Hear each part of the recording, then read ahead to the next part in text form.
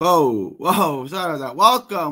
Welcome back to the Boxing Bookie. We are back. We're going to get it into next week's fights. We got a good one for you. Jaime Munguia and Erik Bazinyan, which should be an entertaining fight as long as it lasts. But before we get into that, please like, share, and subscribe. Follow 3D Boxing blog on all forms of social media. The Boxing Bookie comes at you for every single major fight, showing you how to consistently make money betting on the sport of boxing. Join the Patreon, link is in the description. Get all the best props, get the updated props, get all of the props that you guys would want. You get the lock of the week. The lock of the week has now hit 7 in a row. We also give you another lock if you're in the Patreon. That hit as well. That was a 2-play parlay. I have another lockout for you today. We're going to be up to 9 straight when today's parlay hits. Guys, this is no joke. This is the best boxing advice you can get in the world. Also get, like I said, the updated parlays. Get the updated props. Get asked to Bookie anything.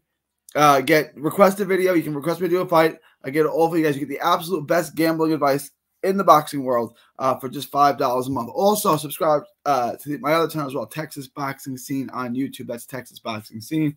All proceeds go to autism research and recovery.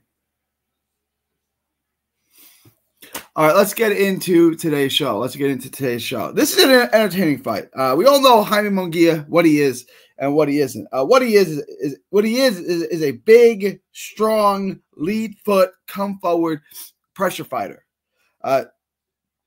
Super aggressive, heavy on the front foot, wide open to be countered. He's wide open to be hit. He's super slow when he comes in. He leads with his face, but he's a physical force. He's a force to be reckoned with. That's why I want to see him fight Benavidez. Now, I don't know if they can make the weight work, but that's a fight that I want to see. Good volume, very good pop. Relentless stalker, seek and destroy guy with a one hell of a chin. He got dropped by Canelo with a monster shot, got right back up. Besides that, he's been hit with a 2x4, dropped in acid, thrown on his head, and he does not go down. You can't hurt him. Besides the uppercut from Canelo, he's so physically strong. He comes in behind a high guard. Like I said, good volume, very good pop.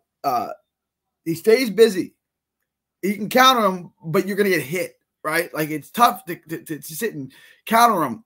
So you got to make him miss. Bazinian's not a guy that can make you miss.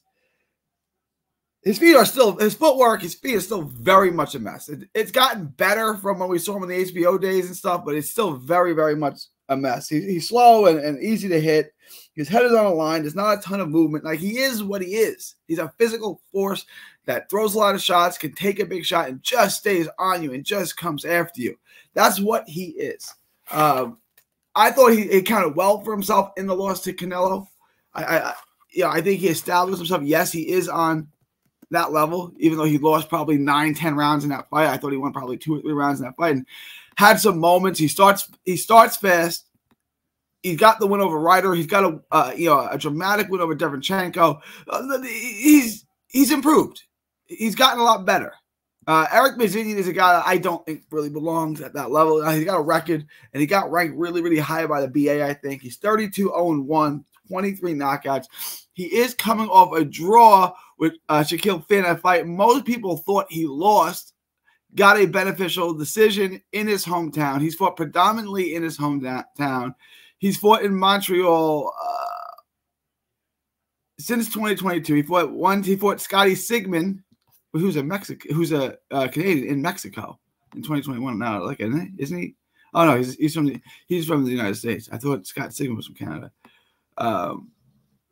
Bazinyan is a guy.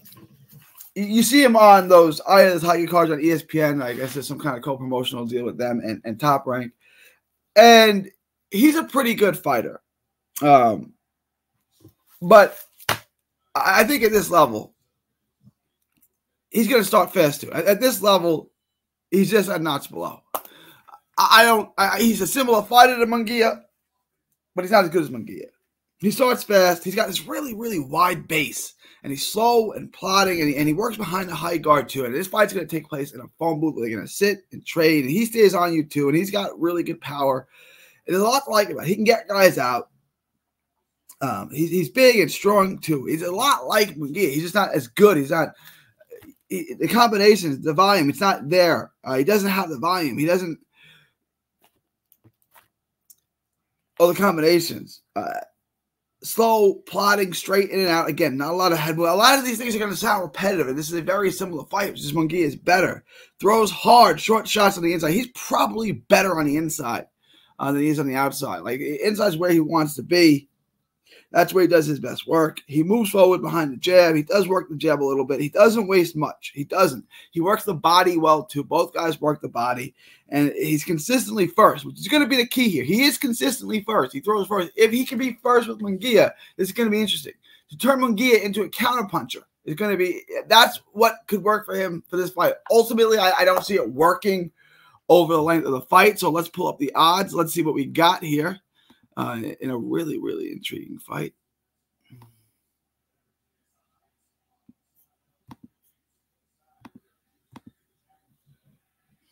And I'm going to be live at this fight in Phoenix, Arizona, so I'm very much excited for this fight.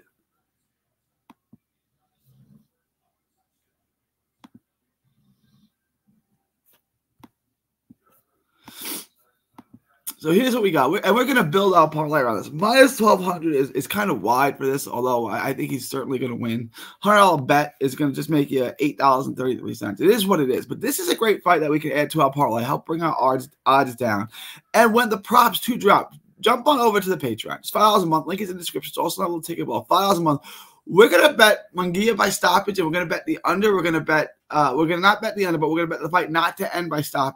We're going to bet for the fight to end by stoppage. Someone's getting knocked out in this fight. My hunch is that it's Bazinyan that gets knocked out. So we're going to bet that, right? We're going to bet that the fight doesn't go the distance, and we're probably going to bet Munguia by stoppage, but I want to see the odds on that. But for your parlay, throw this in there. Easy money. It's safe. Munguia's going to win this fight. And then the fight's not going to go the distance. Lock it up. Like that would be a lock. Let's see what the odds are on that. But I like that idea a lot. And then Munguia by stoppage may also be a wise bet. But we have to wait and see until the props come out. And hopefully they come. The fight is on Friday, not Saturday. It's on Friday. So take a look at that. Let me know what you guys think. Leave your thoughts, comments below. Please like, share, and subscribe. Follow 3D Boxing blog on all forms of social media. It is September 14th, 2024. From Texas to the world. Thank you. And God bless.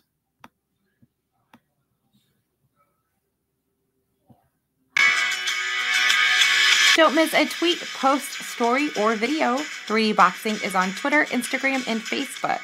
Hit the subscribe button now to stay inside the ring.